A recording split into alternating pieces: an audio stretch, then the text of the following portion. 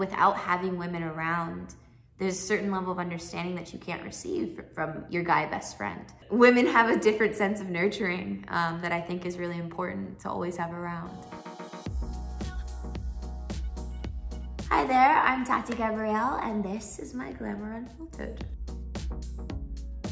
I have gotten so much feedback from women who have seen my characters that it's strengthened them, so I feel like all the way around it's empowering. I would hope that they would find a piece of these women in themselves and be reminded and reassured that they do have stake in this world, that they do have a voice, that voice needs to be heard and can be heard. I would hope more than anything that it would teach them to be unapologetically themselves, unapologetically bold. Tom Holland is the sweetest. He's very silly, very goofy, very funny. There's a picture that I took of him that I feel like encapsulates Tom very well. He's hanging from something while like flipping me off through the camera and with this very like goofy face, and it's just a very silly, cute photo. Yeah, I grew up with Zendaya.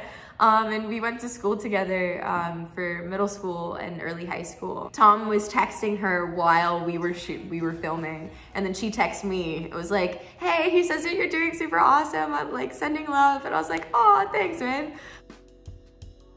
I've been very grateful to have not been in any like sort of sketchy situations. I had like one small moment happen, like my very first year working, that I quickly squashed myself and felt very proud of myself for that, and it's never happened again. I'm grateful that I'm in the generation that I am in, that times are changing, that it's not something that we have to experience as much as like the two previous generations before us. Like I can't imagine some of the things that these women had to go through, and that does really like tear my heart out sometimes as I hear stories, or when that movement was happening and sort of realizing the scope of it, it was like, it was sickening. I was diagnosed with depression and generalized anxiety disorder in college.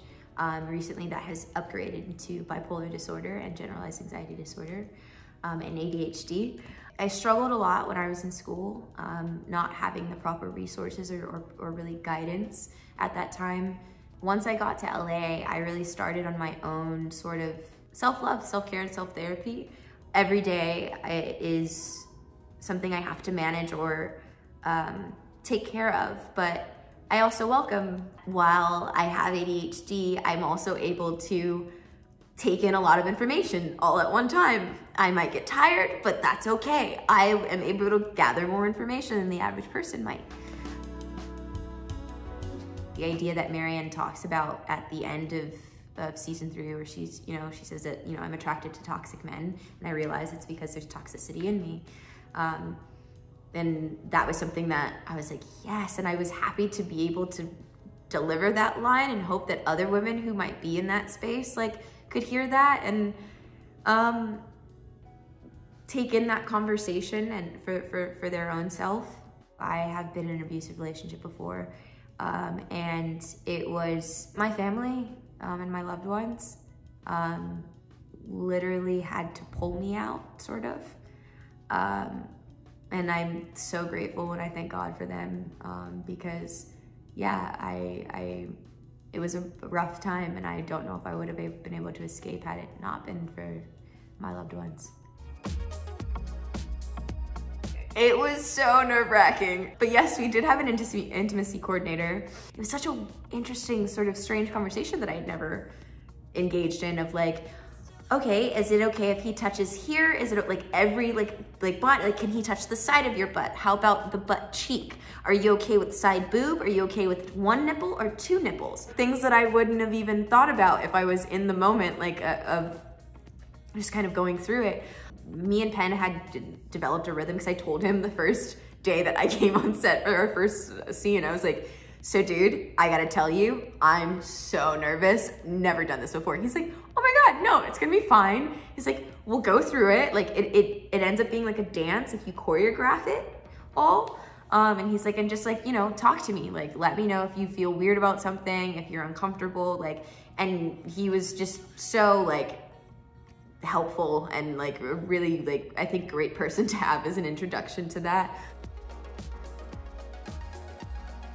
In my early years of being in the industry and auditioning and things, it was disheartening but not surprising that I would get a lot of auditions that, you know, on the thing it would read, open to all ethnicities, like they want the open casting call.